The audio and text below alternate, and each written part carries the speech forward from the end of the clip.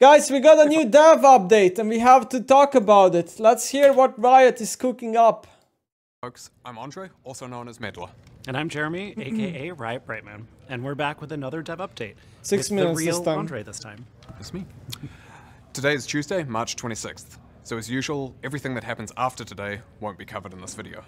March 26th. So that was about 2 weeks ago. Today we'll be joined by the modes team to talk a bit about Arena and an upcoming mode that we've teased a little bit about earlier this year. Then we'll talk about the updated Champion Mastery system and Lee Sin's visual update. Here's Eduardo and Selena to talk about modes. Hey everyone, I'm Eduardo Cadmus Cortejoso, team lead for modes on League. Hi, I'm Selena Chushu Trang Liu, the delivery lead on the modes team. First, we want to give you a little update on Arena. In its most recent run, it was pretty successful, though we did see play hours decrease quite a bit over the course of its run. We're making some improvements this time to try to give it a little bit of extra variety and longevity, and giving it a longer run as a result to see how interest holds up over a longer period of time. Our goal with Arena is to be a great mode to play when you're looking to experiment with crazy build ideas, or you just love to react to more unpredictable situations. A mode for dreamers and the memers. So, in order to do that, when Arena is back on PBE, you'll be seeing some changes that the team has been working on for a while. First, the lobby is going to increase to 16 players. We want each game of Arena to be a little different from the last, but still competitive. So increasing the amount of teams means that you shouldn't be able to see the same pairs of champions over and over again. I think that's good. One of the other changes the team has been working on is a substantial update to the item system. This version of Arena has a new, unique class of items, Prismatic. Prismatic items are build-defining in a way that should shape future build decisions during a match of Arena. For example, the Demon King's Crown increases your basic stats by a lot. But here's the fun part, it increases each round you win. But if you lose a round, you actually lose more than you gain. So make sure you become pretty unkillable. The way in which you also get items has been changed. You'll no longer only purchase items from the shop. Now you can actually gamble using anvils to purchase some items at a lower cost, just a little bit less reliably. We're still experimenting with Arena's next form. Our hope is that you'll tell us how this goes and how we can continue to grow Arena into something that you're really excited to be part of. Scary to put into the game. You can read a lot more about our goals for Arena and the changes in a dev blog coming out next week. That's gonna snowball the mode so a now, lot, I think. On to something we touched upon back in January. We told you all that we were cooking up another new game mode, and we wanted to tell you all a little bit more about it today. We mentioned that we were making something that would be a little different take on League's core gameplay, but a bit more chill comparing to Arena. Well, after months of work, it's time to let you all know that we are currently working on our first Bullet Heaven Survivor PvE game mode. In this mode, you'll be able Bullet Heaven Survivor PvE. Fight against hordes of enemies by yourself or with friends. So whether you're looking for a challenge or you just want to have some fun with friends, we want this to be something everyone can enjoy. I know a lot of us, myself included, have some pretty fond memories of previous PvE modes like Odyssey or Star Guardian. That's good. But this time we wanted to make something markedly different. And while we aren't quite ready to show you much yet, we can give you a little bit of an idea What? What am I watching? Hello? So it's a lot of minions, Nefiri docks, and then there's like a ponton. Oh no, there's like Zets in a ponton cone. Like in a, you know what I mean? In like a round. And what the fuck are these X on the ground? Okay. Honestly, I think it looks cool. Looks like early in development. Oh, and did we mention it'll be coming out alongside our upcoming mid-year event this year?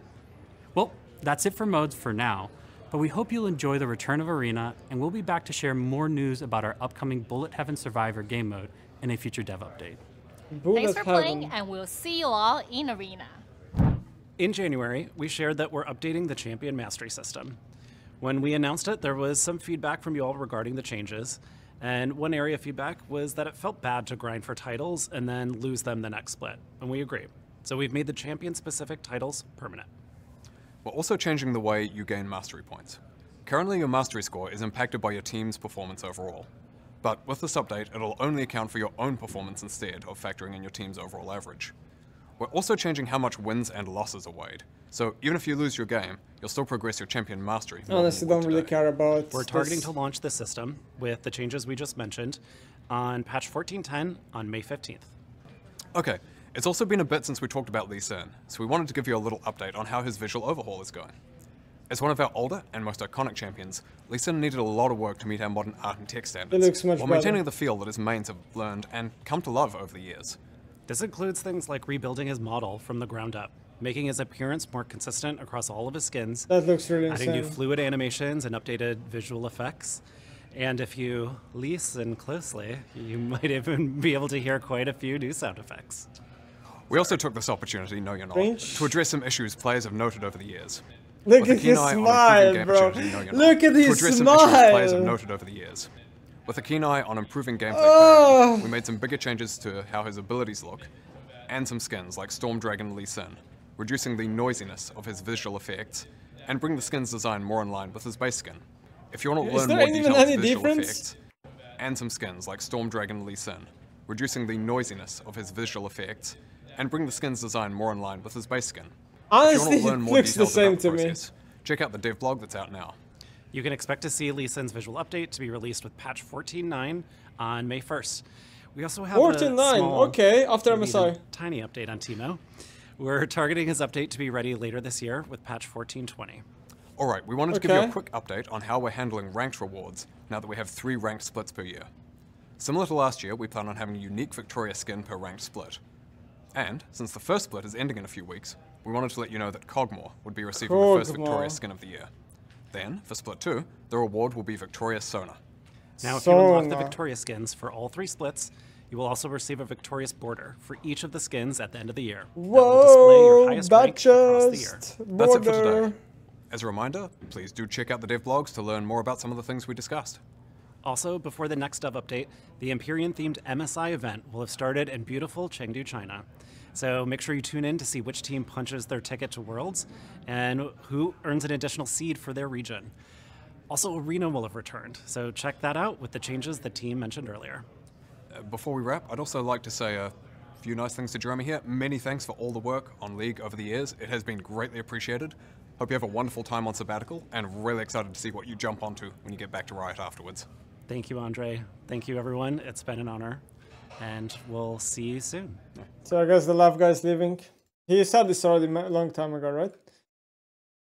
Honestly, Lee Sin looks fantastic, honestly. Like, look at this. Fucking beautiful. What the fuck? That looks insane. Like, I mean, they have to do this, right? This is like one of the most popular champions in League. Like, this is like... This champ is so popular, especially in Asia. It's crazy. Yo, what was that? What was that down there, huh? Flexing your muscles?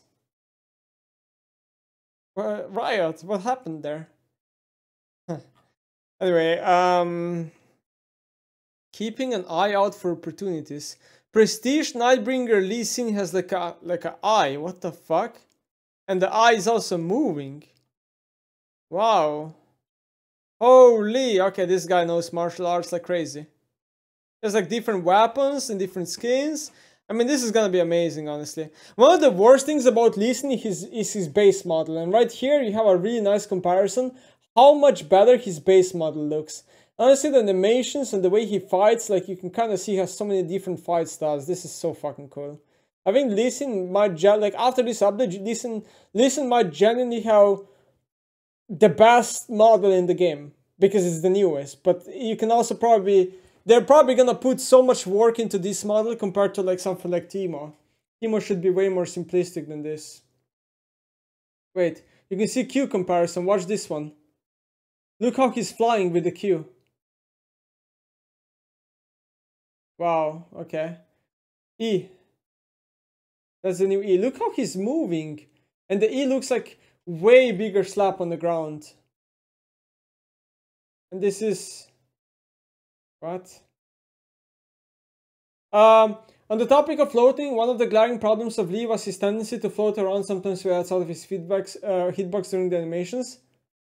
Lee's idle variant dance and taunt all had him move outside of his stationary hitbox. Yeah, that was pretty bad in my opinion. Keep him inside the hitbox without removing his practice fighting forms. Oh, okay. This is much better. Yeah, this is much better. This is much better. Holy, look at this. Wow, that looks so fucking cool, no? No, seriously, Lee Sin is gonna be the best champ in the game, like model-wise. This is insane.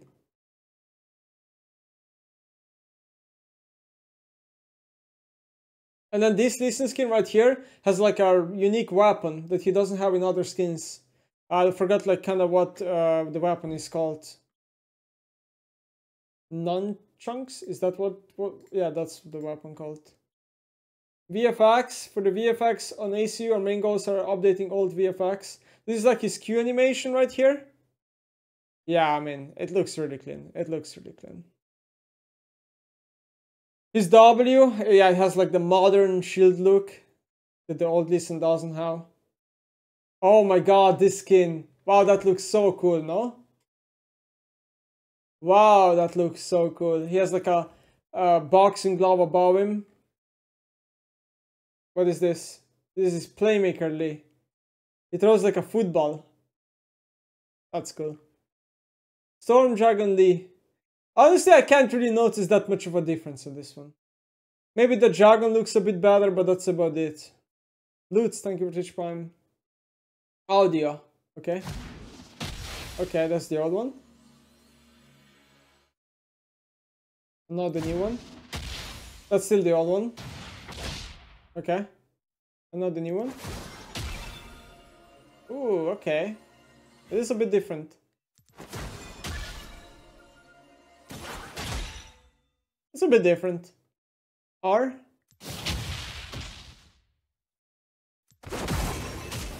Ooh, okay, this one has...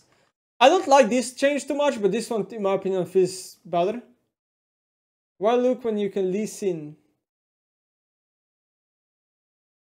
Another thing was to make it more obvious through sound when Lee Sin is able to enable to recast Q, W, and E. Okay.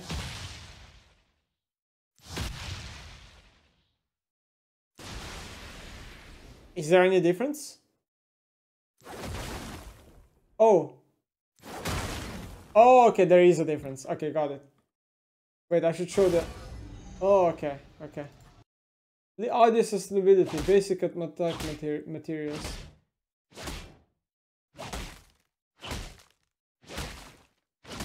Wait, it's a different sound for each thing he attacks based on material. That is so insane, right?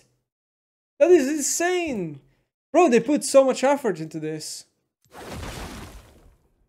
The new Lee Sin is insane.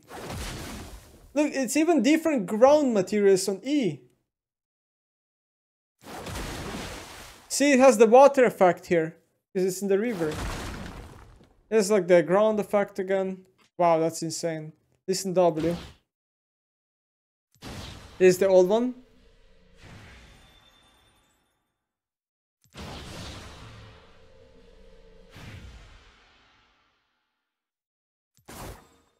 Ooh, okay. Okay. I like this one more. I like the new one more. That's insane. Lee Sin, they did a great job. Then we have rank rewards. I mean, it's just like a Kog'Maw and Sona skin. I personally don't really care about them. I don't think they look that good. At least the Kog'Maw one to me doesn't look that good. Then here's like how many rewards you're gonna get. So basically you're gonna get like more emotes, more icons, more champions, more skins, one more skin. Yeah, whatever it is. Okay, and then we have Arena. Arena, like this sneak peek right here. Not sure exactly. This is the new game mode. I think a PvE game mode is very needed in the game. Like this is obviously, we can't really judge based on this, but it sounds cool. Arena sounds kind of cool too. This is the new Kog'Maw. I mean, it actually doesn't look too bad. It looks kind of clunky though. I don't know if Kog'Maw is the type of champion who would have like this type of armor on it. Kind of weird to me a bit. It's interesting though. Not bad, Riot. Not bad. You guys outdone yourself right now with this Dev Blog. The Lee Sin looks amazing.